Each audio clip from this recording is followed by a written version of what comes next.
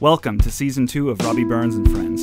This season is all about my brand new book, Digital Organization Tips for Music Teachers, which is first in the Prestissimo Series, a series of technology tip books for music educators, published by Oxford University Press. Each episode, I will discuss one chapter of the book with an expert on that subject. For example, on the episode about note-taking, I will chat with a music education specialist who is an expert on note-taking. The goal of the podcast is to offer complementary material, not simply a regurgitation of the content in the chapter being discussed. Think of these as kind of like a B-side of each chapter of the book, or even better yet, a counterpoint, complete with meta-discussion and even an extension of the ideas already in the book into new territory as provided by the experience of the guest. All right, that's enough of that. Here to talk about the concept behind my book, the Prestissimo Series, and Chapter 1, Series Editor, Richard McCready. So the book, Digital Organization Tips for Music Teachers, is part of the Prestissimo Series. Right. Which is, you might be able to explain this a little bit more concisely than I can, but it's a series of brief and digestible tips that are related to the field of music technology, but that are intended to introduce some sort of music technology topic to the general music educator in a way in which the technologies described are kind of bite-sized and very accessible, very easy to pick up the book and take something from it that you can integrate into whatever type of teaching context you might be involved in. Sure. The impetus for the series really came because of the growth of music technology and also technology in music. And one of the things that many music technology educators noticed was the number of people that really, really need some help with what they need to do in their classroom and what they're expected to do in their classroom with technology. And we're at a curious point where there's a lot of people who have been teaching for a number of years who do not feel prepared for the technology that they need in the classroom and the technology that they're going to be teaching to their students. Maybe it's quite a few years since they were at college studying music education. Maybe the technology is just coming along faster than they can keep up with. And so we find that when people are looking at help with music technology, we're getting a wide assortment of questions. Some people are needing help with recording. Some people are needing help with notation software. Some people are needing help with organizing sheet music, digital sheet music, and navigating the new world of online sheet music and also online recordings. Some people are needing help with some software that's used for practice rooms, such as Finale, Smart Music, and those sorts of things. And so everybody has different requests as regards what they need to learn to feel equipped in their job. And we realized that even though a number of us have written books about music technology, there is no one book that really covers it all because it becomes such a huge subject. So we came up with the idea of the Prestissimo Series, which is on the outset going to be about 10 volumes. But we'll be finished when we're finished. So we don't know what the last volume in the series is, whether it'll be 10, 12, 15, whatever. We'll just keep going as we see the need for people to have this information. And so the idea is, as you mentioned, that it is a book of tips which are easily digestible. We want books that any music teacher can just pick up and dip into and find the information which they need at the specific moment at which they need it. So we don't want something which is intimidating by its size. We want something which is casual and really speaks to the music educator and also doesn't insult the music educator by including, your typical first 40 pages of how to read music and other things that you will find usually on the market. We know that our music educators are very smart. We know that they are trained to teach music and do incredible things. We want to make it easier for them then to absorb the modern tools and to employ them in their classrooms. So that's really what the Prestissimo Series tries to do. That's what we envisioned it as, and hopefully we will be successful by the time we are through a number of volumes. Yeah, That sums it up pretty well. I always think about technology at my own interest in technology. You grow to a certain point where you get so highly involved with it that it does sort of take on a value in of itself. I love, for example, watching the latest Apple keynote and seeing what are the cool new features I'm going to get in my phone. But that sort of all started from the perspective of someone who is just looking for a tool to make the part of my job that was meaningful to me less stressful.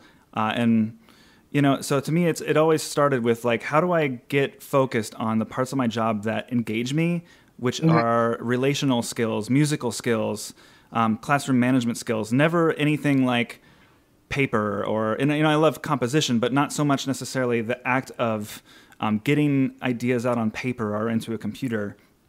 And so technology, while I think there does tend to be an ever-growing trend where music technology is a content area in many schools. Technology is really for every music teacher. Yes. And that's that's why I love the concept of the series so much. Yeah. And I think you articulate that very well in your own introduction to the book about how your interest in music technology really allowed you to grow as a first-year music teacher into getting your first job, and how it was over that time that you began to really develop this skill at digital organization, which enabled you to become a better teacher. I think for everybody, there are things that technology will do to help them become a better teacher and allow them to focus on the job that they have always wanted to do, which is to teach music. So each of the books will, we're looking at an expert in the field who has actually chosen this particular path along their own music education path. I knew I used the word path in the sentence twice, but what I mean is that each of the people that are writing the books are people that have found their own way into technology as music teachers. I myself, I really love digital audio workstations. I really loved working with those from mid-1980s. When MIDI started to be able to be programmed in computers, I love developing compositions that way. So my home suit, as it were, home field, I should say, strong suit, and mix my metaphors beautifully there. My strong suit has always been things like Pro Tools and Ableton Live and GarageBand. Whereas there's others whose strong suit is notation software. They were people that naturally gravitated towards notation software. And of course, there will be a book later in the series about notation software and what that can do for music teachers. And of course, there will be a volume on recording. We worked with Ron Kearns, who is himself a music educator that through his career loved to record music and to get good at it. And what he did through his career as a music educator was get himself into professional studios and learn to record and to produce along with incredible people, with the result that the recordings he did of his own band in his own school were incredible. So he brought that experience of loving recording into the classroom with him. And so we were able to ask him to write a book on recording, which will be book 2 in the series, a book on recording with an emphasis on what it means for an educator, which is, it's a really wonderful thing that we have these great educators that are able to do that. When talking to Ron about certain things, there are some funny things that happen when you are a music teacher and you have to record a concert. You find yourself in a gym with a very, very noisy air conditioning system, or you find yourself having to record outside on the windiest of days. And these are challenges which only music teachers really have and which only music teachers really know how to solve. So having Ron on that is incredible. You yourself being able to do book 1 has been remarkable because, again, you have the knowledge of working with technology within the band, never having the band actually stop playing while you're actually organizing. You've got your seating chart on your stand, you've got all your scores on your stand, you're able to annotate, you're able to grade kids, you're able to keep your to-do list going, your calendar, everything is sitting on your music stand, and the band is never actually stopping playing. So that's a remarkable thing that we want to be able to encourage others to do. Book 3, we have a couple of authors who were very, very interested in technology in the practice room.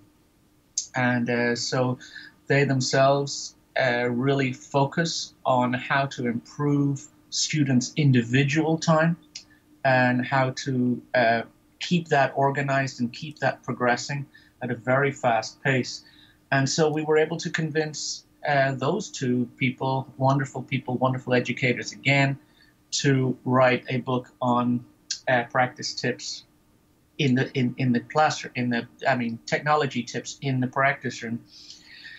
And then the fourth book, which we're looking at right now, we are trying to go to contract on this one. Dr. Peter Perry came to us with an idea of using technology with the large ensemble. A little different of attack from book one, which is your book, but looking at all the wonderful things there are that can enable you to rehearse better. There are things that you can bring into the classroom which will just enhance your rehearsal. So we're looking there at technology tips for the large ensemble. Looking right now maybe at 5 and 6 digital audio workstation tips. We're looking at maybe notation software tips. So we have all these ideas right now. We're just looking for the authors so that we can find somebody whose real expertise and whose real love of music technology is this particular area of music technology. And then we should have some great volumes that people can use and read.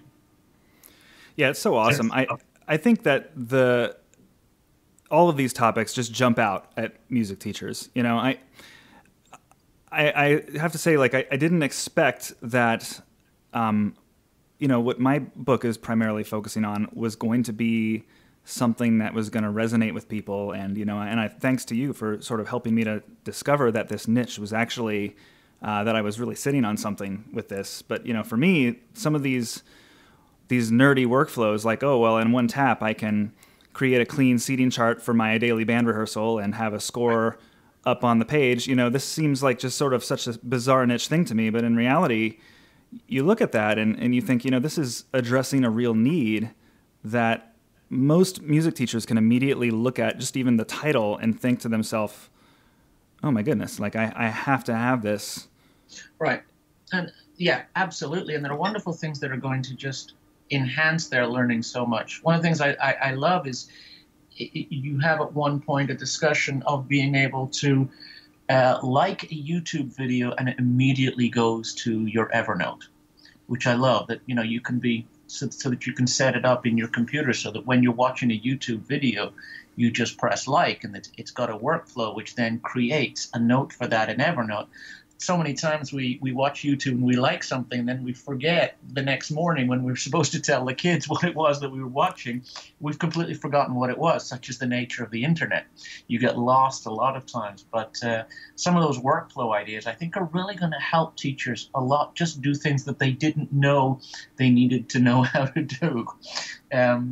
These are all sorts of new skills which I think is just going to enhance their teaching and is going to make some wonderful things happen for them. Awesome. It's cool to hear some of the future ideas, too. I hadn't heard quite as many of these topics that you're already kind of looking at down the pipeline. It's very, very cool to hear. Yeah, like I said, it's such a disparate thing and something we have discovered just over the last 4 to 5 years at conferences, particularly at conferences for the Technology Institute for Music Educators. When Technology Institute for Music Educators started, when time started, goodness knows, 20 years ago or something, I'm not so sure, everything was really just notation software and recording. And the early time support that was there was for these things, how to use simple digital audio, or sequencing software really, it wasn't even digital audio workstation software, but how to use simple sequencing software such as Windjammer, how to create a score in early versions of Finale. I think time actually started before Sibelius was even around. And how to do recordings, simple recordings. And we really had those three things, as well as just electronic instruments such as keyboards and stuff like that, knowledge of those sorts of things. So music technology, it seemed at the time, was a very finite subject. And then each time I've gone to conference, particularly the national conference over the last few years, I have just been amazed at the the assortment and variety of sessions which are showing the extent of where music technology is going, and seeing people go into these sessions by the hundreds. And I think it's remarkable that this is happening and that music technology has become so disparate. And so we certainly have plenty of material for more than 10 volumes to be getting at stuff which is right at the heart of what people are looking for, particularly those people that are going to time conferences and checking out the technology sections of their state conference, such as our Maryland MEA conference. Our technology sessions there are becoming more disparate and more interesting all the time. So it's just a wide open field. You know, I think 20 years ago, when a lot of us started to get together and discuss music technology, we were kind of amongst the first in our field, and we were all doing the same thing. You know, we were all teaching a bit of sequencing, we were teaching a bit of synthesis, and we were teaching a bit of notation, but a lot of us were, you know, more into the electronic sounds than the notation, because for a lot of us, you know, notation software is just a 21st century version of doing a 19th century tool. But we have, you know, grown to the point where we see all these amazing things that we do, and many of us do naturally, and which other people are expected to do in their classroom. And it's actually a joy to be able to do a series like this so that people can get the help that they want, and we can get that great information into their hands. Excellent. Wow. Well, I feel like we set that up pretty well. The series that is. Should we talk a little bit about what Chapter 1 sort of sets up in digital organization tips? Absolutely. So, all right. Well, again, this is this little mini series known as Season 2 is going to dive into a chapter every episode, and Chapter 1 of digital organization tips for music teachers is mostly set up, sort of exploring what my journey was, which you touched on just a little bit, why this book is necessary, what it is and isn't, and then sort of taking a look at the metaphor that's going to sort of carry throughout the book and how to best approach the material. And those, you know, and I'm just going through it heading by heading. So just a little bit of my story. I mean, you talked a little bit about it. You know, I had my after I finished grad school, I took a year off. It was difficult.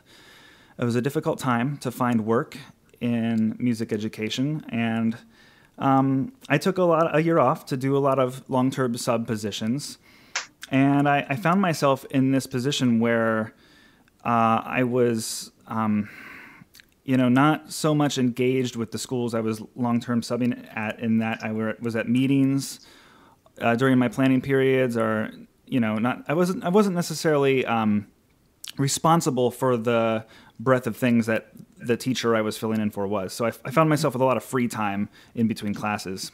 And, you know, it was at this time that I had not even that long ago bought my first Mac, and using the Mac to be productive was kind of a new area for me. But, you know, having just done grad school, I just sort of started to get into like note taking and file management and how to best organize myself and you know, as a student. And I was kind of learning to take this to the next level. I was also involved at the time with a cello rock quartet that I was doing some arranging for. And I was, you know, spending a lot of my free time doing arranging and coaching for various ensembles in our school district. And I just found myself needing to learn a lot of this software. You know, it started with Sibelius.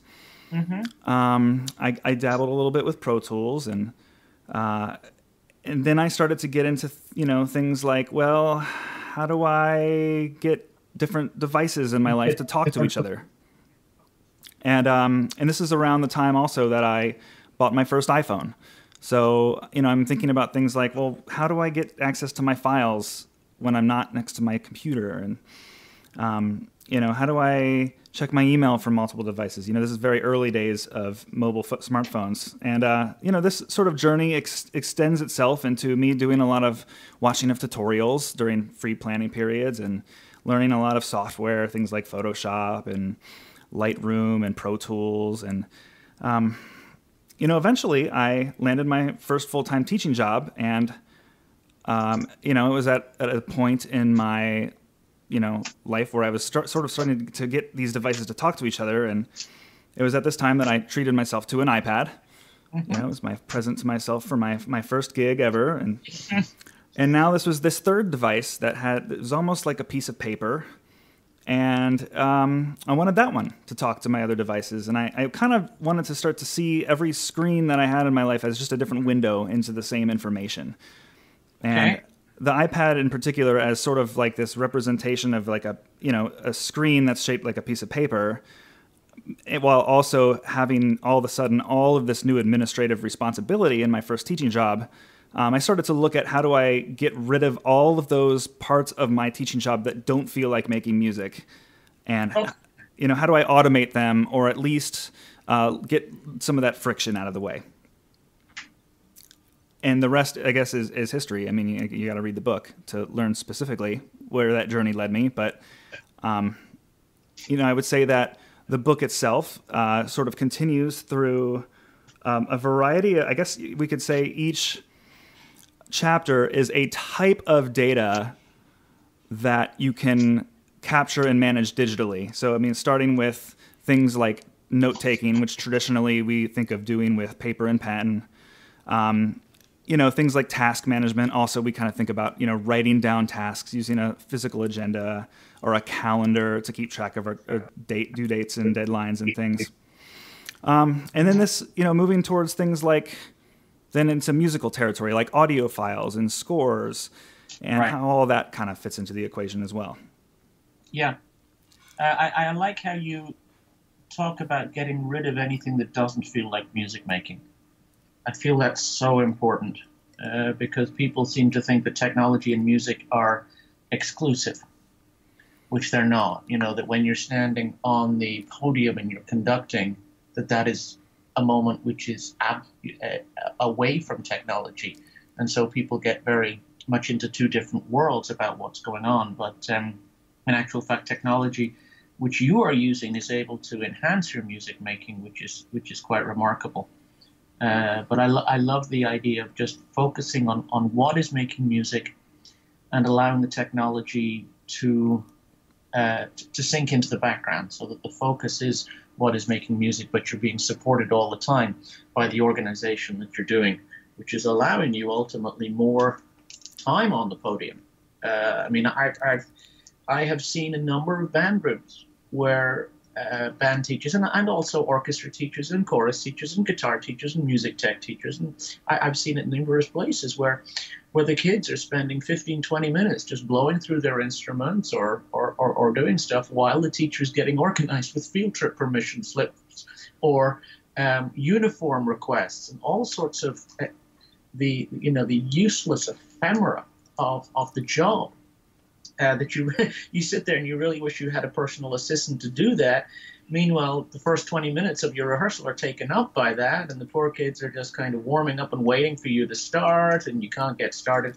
And so being able to organize that while you're actually standing on the podium enhances the music making you can do in a wonderful way. I love the idea of getting field trip permission slips from the kids and just having a scanner right there by where you're standing. The kid comes up to the podium right at the beginning of rehearsal, hands you a form, you just scan it. It's done. And you can get on with, put it to the side and off you go. And I think that's remarkable. And I think once people really buy into this, they're gonna go for it in a big way. I think people are really gonna find that this is going to help them in keeping the music going, so that all those non-musical things which you're expected to do as a music teacher don't get in the way of making music. Sure, and I think that that's definitely an important theme also, is that in the little planning time we have off the podium, we're really expected to be fulfilling the responsibilities of so many different areas, each of which could be considered a full-time job. Right. Ranging, financial secretary to trip planner to arranger, composer. I mean, those things feel like making music, but certainly they don't always feel like they directly support the engagement with students. Right. And even then, we are a particular subject where if a kid stops by during their lunchtime or something and needs help with something, we usually drop everything we're doing just to help them. I mean, it's great that a kid comes by and says, Mr. Burns, I need help with measures 8 through 13 in this particular piece. And I mean, you can't just say, you can't come to me right now. I'm trying to organize papers. I'm trying to organize my desk. That's the time that you say, okay, I'll drop what I'm doing. I'm going to help you with those measures. And then I'm going to get back to what I was, to my non-important work later. Of course, it's important work, but it's not important compared to the actual making music and helping that child be better as a musician. Sure. Yeah, so I mean, I think you're explaining it really well. I mean, it's just the entire idea of minimizing those other responsibilities and streamlining them in a way where, it's funny. It's like one of the goals of the book is that once you learn to use the software that I'm going over in this book, that some of it is going to feel so natural and easy to use that you almost feel it almost feels as natural as playing your own instrument. Right. I mean, using a keyboard shortcut to capture a quick task into a task management app, I mean, that is, it's like doing a fingering on a saxophone. It's just so quick. And the tools are so, getting to what your intent or what your goal is so, so few steps with some of the software that you do get to a point where it does feel almost streamlined. Right. And that's almost where that point comes for someone like me who's sort of gone off the deep end, where you almost sort of start to appreciate this technology for its own sake. It almost starts to be fun. And finding new ways to make tasks that you don't like easier almost becomes a fun kind of thing in of itself. Almost like, how do I solve this problem in the most creative way? And, how can the technology help me to make this part of my job less difficult? Mm-hmm. Absolutely. So I guess I should explain what the book sets out to accomplish and what it doesn't, because there are a lot of pieces of software, and I should say services too, that are covered. And the book, I would not describe the book as so much a how to use the software and the services. Right. More so how I am solving music teaching types of problems with the way I approach this software. Absolutely. I mean, you can get a how-to for almost any software from the maker's website, but your approach really sorts it out as regards how this works for a music teacher, which is what our music teachers need to see. Sure. So just to give a couple of examples for someone who's just listening and hasn't read any of it, I mean, take the primary note-taking application I discuss in the chapter on taking notes is Evernote, but rather than going into depth on which buttons to click and which menus to dig through to access the features, it's going to be discussing an overview of the features, but primarily here's how I made taking my band to an adjudicated event, how I organized all the data related to that event in Evernote. Absolutely. Here's how I clipped the feedback forms from the judges into a note. Here's how I embedded audio recordings of our rehearsals into a note and tagged them by date. That kind of idea, and sort of going through an overview of each piece of technology first, but then very soon after, sort of offering what I call workflows on how those technologies are solving the problems specific to music teaching. Absolutely, and the other books will be the same. The notation software will not be a how to use Sibelius. It will not be a how to use MuseScore or Notion or Noteflight or Finale. It'll be examples of how notation software can enhance your program. What you can do to be better by being able to use notation software. Such as the idea of being able to easily transpose parts. That's something wonderful to be able to do. You have parts for clarinet, and some kids show up, and the only thing they have is an A clarinet. Well, what do? Well, you can actually transpose those parts immediately for that kid that just happens to have an A clarinet because that's what their grandpa bought them. That sort of thing can despite the fact they're going to be in a really awkward key to play the clarinet in. But it's those sorts of ideas will be very easily found in that sort of book. The digital audio workstation book, which we hope to, will not be a how to use Pro Tools. You can go buy a book on how to use Pro Tools. I can steer you in the right direction for that. It will not be a book on how to work Logic. Besides, by the time you write one of those books, they're out of date. But rather, it'll be ideas for what the digital audio workstation can do to enhance your teaching. That's a really important thing. I'm glad you addressed is the, just how, software is changing more rapidly every day. I mean, now we have operating system updates for most of the major platforms on an annual basis now.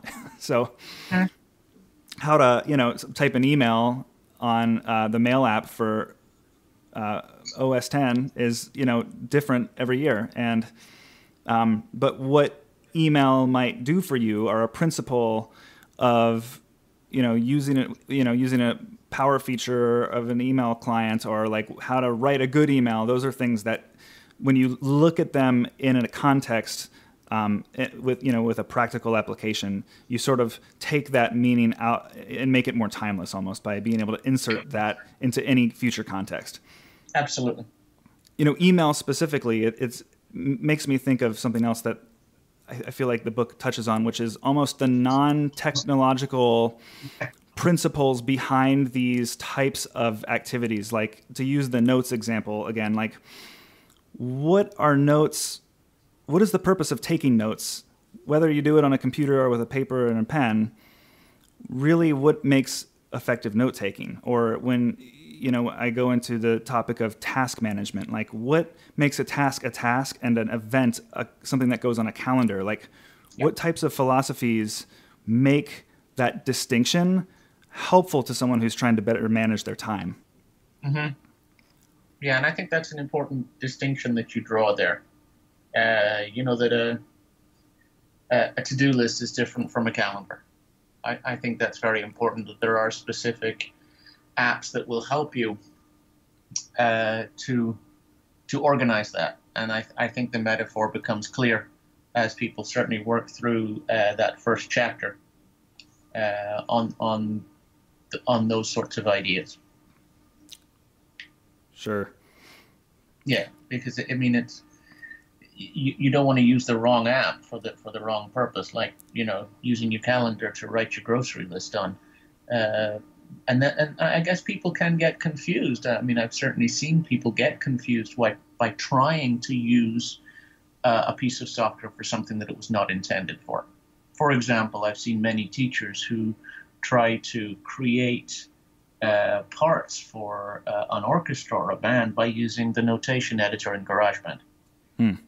It was never meant for that. It wasn't envisioned as a notation editor, but when music teachers sometimes see, there's notation in GarageBand and I have it on my Mac, I can save money by not having to buy Sibelius or Finale or any of the other products. I can do it in GarageBand. Then they get frustrated because, of course, it doesn't do what they want it to do. Sure. It's not what it was there for. So using, for example, your Notes app as your calendar is probably not the best thing to do with it. No, my other favorite that I see all the time is people who use PowerPoint or Keynote to make graphics. Yeah. Which actually it is honestly quite good at doing, all things considered. But it's just, and that maybe that's another theme, because I cover a lot of apps in this book, and I think I've grown, and this is just my personal taste, I've grown to appreciate that many small tools that are good at one thing it can be more beneficial if you're using just the right tool for each job. And that can definitely be, I know that many educators have something like Outlook installed on their computer where they're managing notes, tasks, email, calendar, all in the same place. And for me, and I think one of the themes of the book too expresses that having just the right little utility application for that one little thing can sometimes help you get your job done more directly and more efficiently. Absolutely. Yep. So, exploring this metaphor, I mean, I guess you said maybe we should cover the outline. I mean, there are about 10, 11 chapters in the book. And, we said that there's a chapter on notes. There's a chapter on just general productivity basics, things like web browsers, email, calendar, and tasks. Right.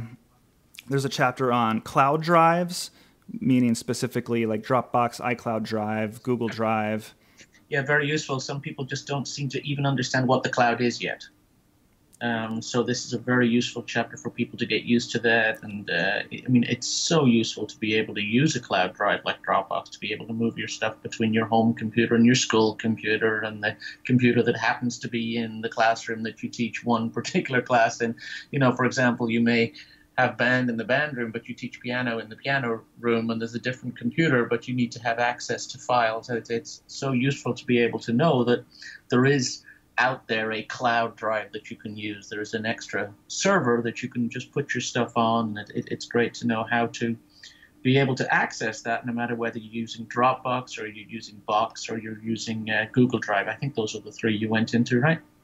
Yeah, Google Drive, iCloud Drive, Dropbox, and then a brief paragraph on about 5 other competitors. Yeah, right. Yeah. What else? And then scanning. Scanning, yeah. Oh, well, there's a whole chapter on PDFs. And that's after the scanning one, yeah. Scanning, then PDFs. Scanning, which, by the way, is the right way around.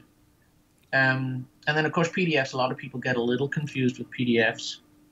And I love the way you add some apps here which are not as expensive as getting the full Acrobat and that sort of thing. That editing PDFs is something that is certainly possible and getting easier. So being able to use PDFs and to be able to mark them up as well. I love the way you've used some things there to be able to do that. That really, a PDF, it should be a portable document format. But so many people only see it, they're scared of it because they think it's a completely locked document format. It's just a document that can move very easily between different operating systems. So this chapter kind of unlocks a lot of the mystery there on what's going on. And then we go on to working with scores, which is, of course, wonderful. And I'm sure a lot of people will want to really be able to enhance their working with scores, whether that be full scores or lead sheets or those sorts of things that they have. And having everything in your iPad, of course, is just so incredibly useful. Sure. Yeah, the score...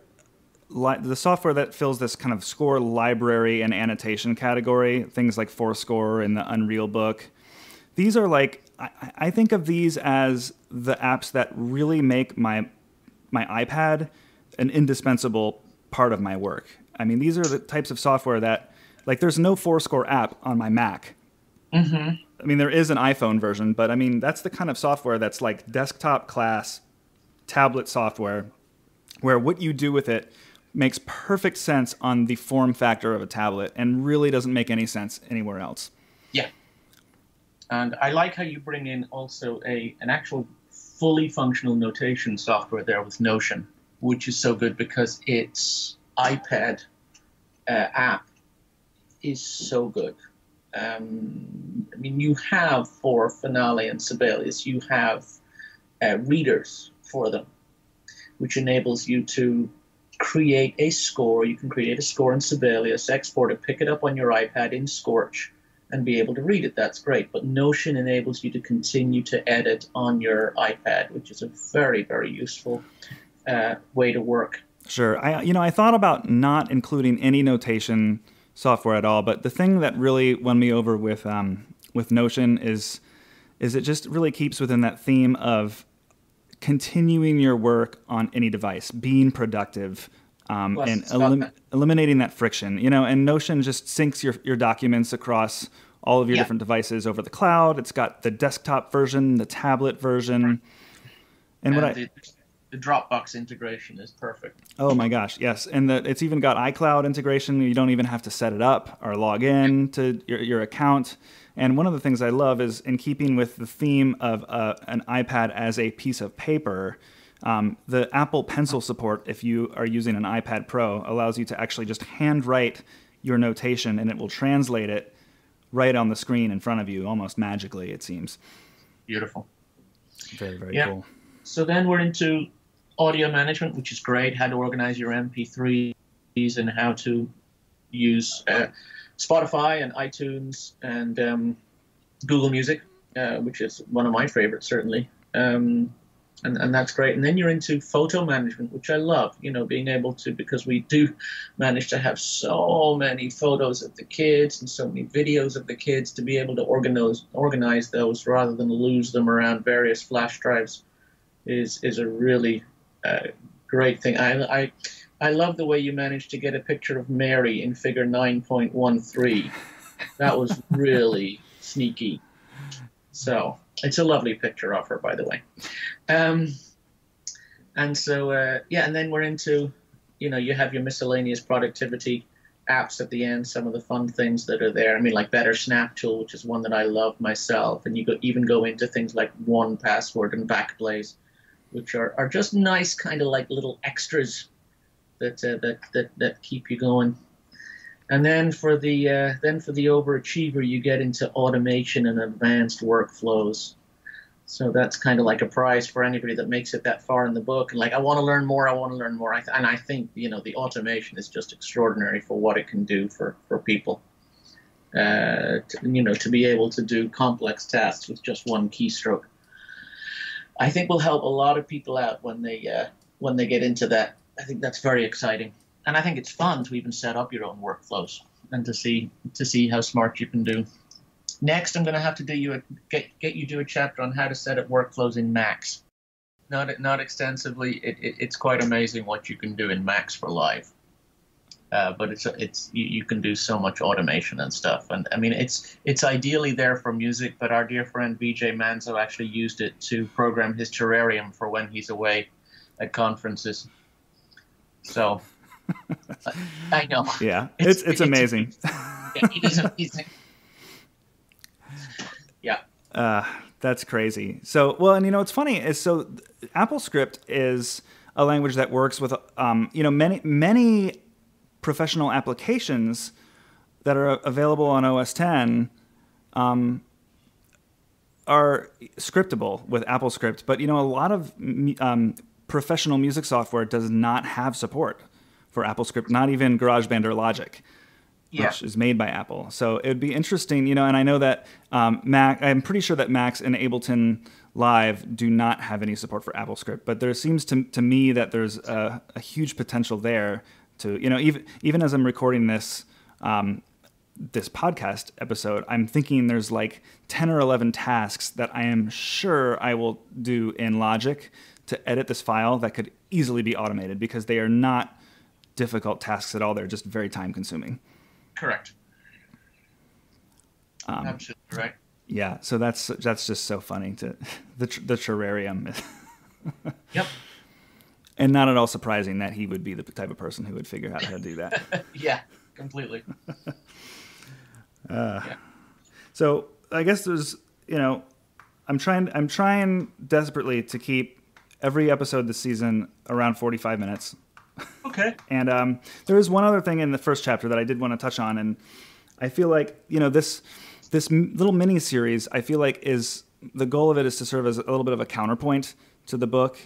And I know in this particular episode we've talked a lot about specifically what the content of chapter 2 is, but I would like in future episodes, I'm going to be interviewing a lot of different guests who I consider to be experts on that subject, so that. Right. My goal is that there's going to be territory that's covered in spoken word that either supplements or even offers a totally alternate perspective to what I cover in the book. Good. But anyway, throughout all this, there is one thing in chapter 1 that I feel like is important to mention, and that is that there is a little bit of, you can even tell if you're just listening to this conversation, that there's this little bit of Apple bias in the book. And I wouldn't even call it bias, but I felt the need to just address this in spoken word as well as I do in the book too. But, I think that there is certainly a leaning in the field of both music and education towards Apple software platforms. And, I feel like the software is ubiquitous enough, in the profession that when I focus on something that's on an Apple product only, I feel like it's likely the case that a teacher will have access to it. And when I don't, I feel like I'm providing examples that will give someone who's on an Android or a Windows device enough inspiration that they might be able to either take one of the alternate options that I've provided, or even just try to research for themselves how they might accomplish that, find that a similar solution to the same problem, but just with a different branded software. Well, what we see in the technology world is that as soon as one company comes up with something cool, another company will try to find a way to make that happen. So once you have a great app on an Apple device, it won't be long before somebody tries to do something similar on an Android or something else. And once there's something incredible on Windows, it'll eventually get ported to the Mac, or once there's something great on Mac, it'll become available on the PC. So all of these things should even out. Yes, a lot of music teachers certainly are very familiar with Apple products. We've used them for years in music education, particularly music technology education, because their ability to handle audio data is so superior to the PC. And I think you have brought up so many good examples of what is available on other platforms that I don't think it'll, if somebody doesn't happen to have Apple products, I don't think they will balk and think that the book is not for them. The book is going to certainly make anybody's workflow easier, whether they're using Apple or not. Totally. Yep. All right. Well, I think we covered the first chapter. Yep, I think we got a good introduction there to the series for you. Yeah, I'm looking forward to it. Some chapters will be split into a couple episodes, but otherwise, look forward, people listening, to about a chapter, an episode per chapter, and as much of a regular posting schedule as I can possibly find within myself to do. And I feel like I can finally post this episode. The books are making it to people's houses. Right. So that's great. All right. This has been very fun. Yeah. Always good to talk to you. For sure. Yeah. All right. So have a fun week in school. Absolutely. You as well. And hopefully I'll get to chat with you again soon. That would be great. All right. Thanks, Rob. All right. Thanks for doing this. All right. Bye-bye. All right. Bye-bye. You can learn more about Richard McCready by following him on Twitter at RAMCCREADY. That's at R.A. McCready. And you should be sure to check out and buy his brand new book, Make Your Own Music, A Creative Curriculum Using Music Technology. See you next time.